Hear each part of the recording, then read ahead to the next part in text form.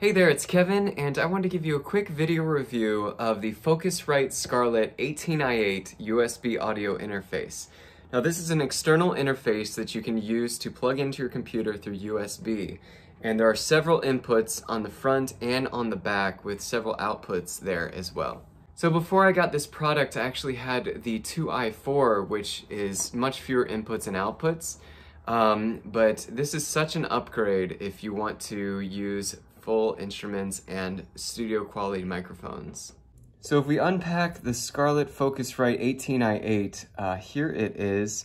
I already use mine on my own computer, so mine's already connected with all of the 1/4-inch cables and XLR inputs as well. So you have 4 microphone preamps on the front of the Scarlett 18i8, and each one has a gain feature that you can raise and lower to raise your microphone volume or lower your microphone volume.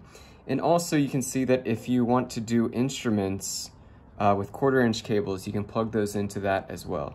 So you'll see on this one here that the light around the gain knob lights up green, yellow, and red. And I'll show you an example of that in just a second. So when I'm talking into the microphone, it's lighting up green, which is a good sign. If you want to go a little bit louder, you can go into the yellow a bit, but that's about the right level. Now this also has a monitor knob that will go up or down that you can raise and lower. And then you have 2 headphone jacks on the right here with 1/4-inch cables that you can raise and lower with these 2 knobs up top.